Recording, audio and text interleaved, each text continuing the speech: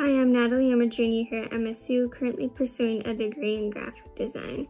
My decision process began back in high school. I knew I was interested in art courses and computer and multimedia courses, and also my senior year I had taken a web design course that I was really interested in.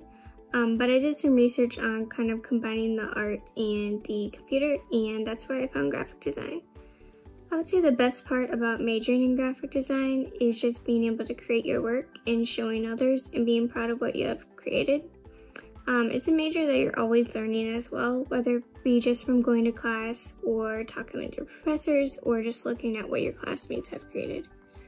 Then the most challenging part of this major is the amount of time it takes. You have to be very motivated and dedicated to it because every project you're given it is going to take a lot of time to do. And you have to be willing to spend those extra hours outside of class to get your projects done. And you usually are given plenty of time in class to do your projects, but sometimes it's just not enough. And it can get a little bit overwhelming at times, but it's just all about balancing your time. And then my advice for anyone wanting to pursue graphic design is just to be passionate about it and dedicated to it. Like I said earlier, you're going to be spending a lot of time outside of class doing it, so if you're willing to do that, then you will be successful, and the more you care as well, it's only going to make you that much better.